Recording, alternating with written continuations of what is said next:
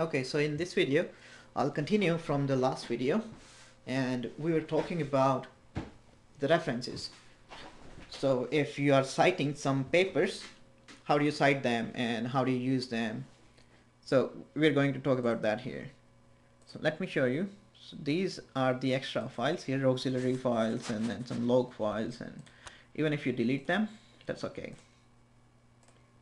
Sometimes what happens is that you wrote something but you cannot see the effect or anything, so maybe one of those files are messed up, and because of that you don't actually see what's happening. So just delete those files and run the whole thing again. It'll come up and it'll create those files again. You see that? So don't worry about the extra files. So there'll always be some extra files. Now our job is to find out how to create references. So I have something here. Let me see. It is called a BibTeX database. Okay, this one is it. So in this, I have a citation. I just copied it from a website, IEEE website and IEEE Explorer website, and then pasted it here. So it comes like this.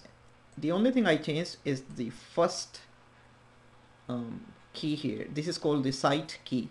So I'm going to copy it. It's called sample 1234. Straight and simple. Okay. What I'm going to do here, the first thing to use citations is to use this package called cite. So just add that package to your document.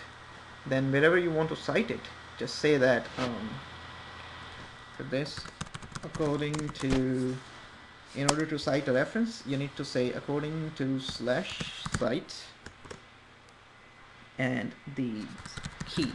What was sample 1234, right? So you just use that and then you're fine. Let me see. That easy, right? But how do we tell LaTeX where is our database stored? This file. This file is the database, but how do we tell LaTeX where is it stored? And how does it know how to present it? For that, each conference again has a format that they specify. So there is a class for this too.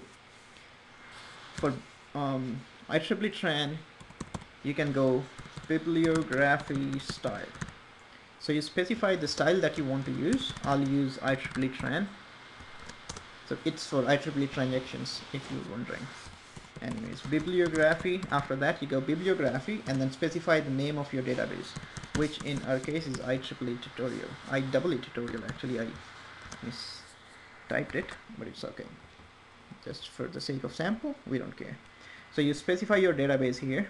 You specify your style here, and then you have to refer it. So I referred it here, and for that you need a package. I added that package here. So we did three things: one, style; two, bibliography database; and then the three, adding the right package. Then you can refer them as many times as you want. All you have to do is just this. Paste it wherever you want. Let's see. Now I'm going to run it and see what happens.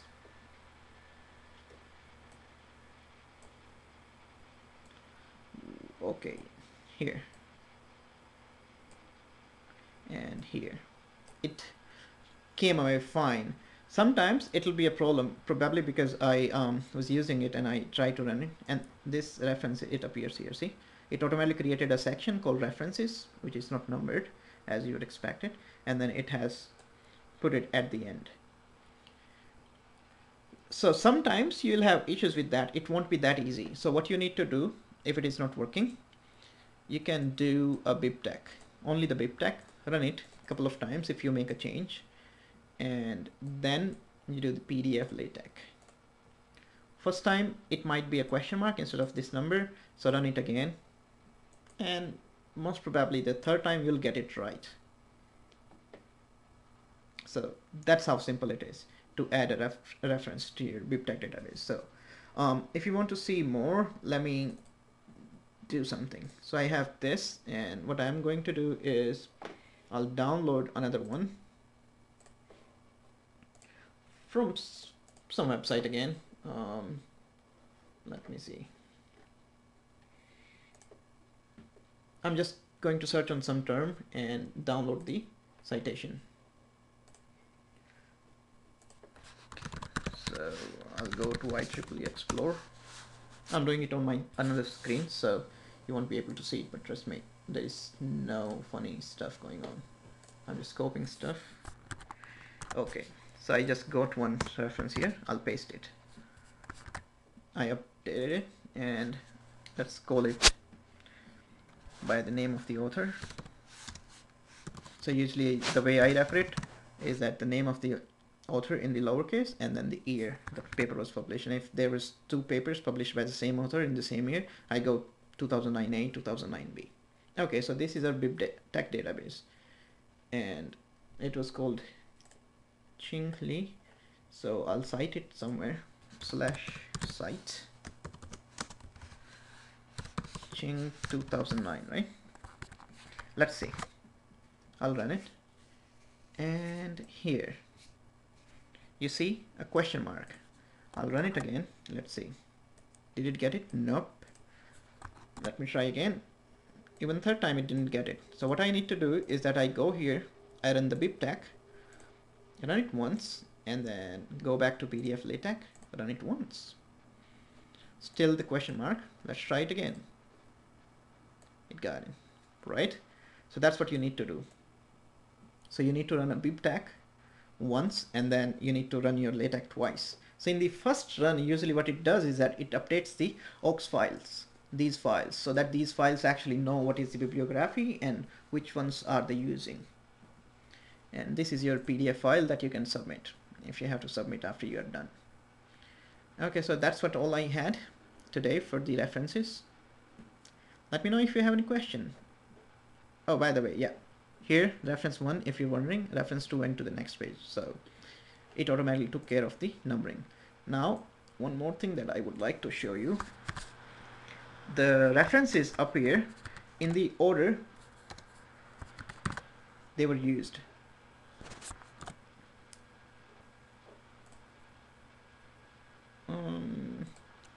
Usually that happens. It doesn't look like that is happening right now.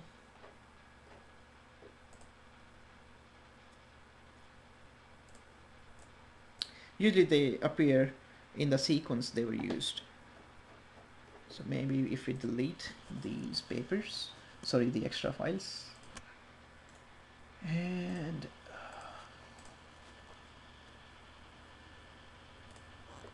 okay, and do the BibTeX again, and then the PDF LaTeX.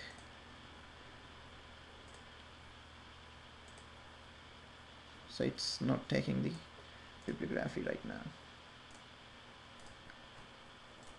Let me delete everything again.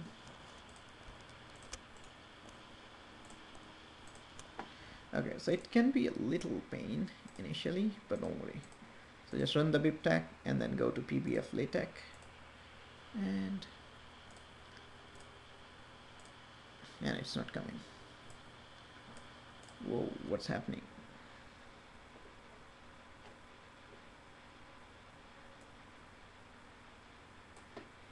Okay, let's see if I made a mistake. Doesn't look like that though.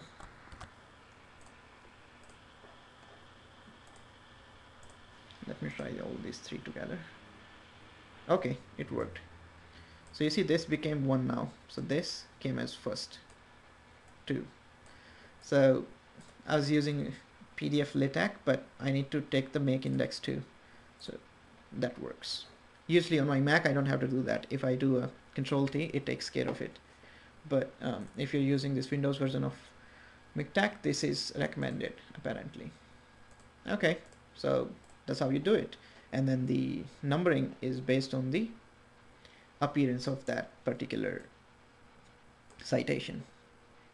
Okay, so we'll stop here. If you have a question, go to quicklatech.blogspot.com and leave a comment, and I'll try to answer your question. Thank you. Have a good fun.